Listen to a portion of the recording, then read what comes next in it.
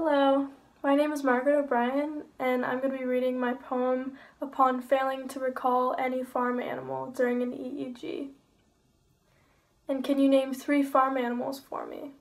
I would, but all I can think about is how tightly the gauze is wrapped around my head, how it plucks my eyebrows up to the speckled ceiling tiles that look like cookies and cream ice cream, and when the technician measured my cranium and crayoned my scalp, it felt good to be taken care of, however clinical, her rubbered hands scrubbing then lathering warm glue to keep electrodes in place.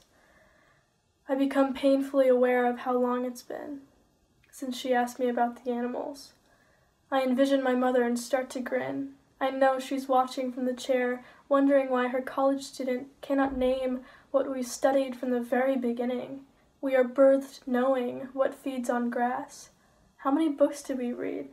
Books that showed my infant eyes, yes, this is a cow. This is what you are looking for.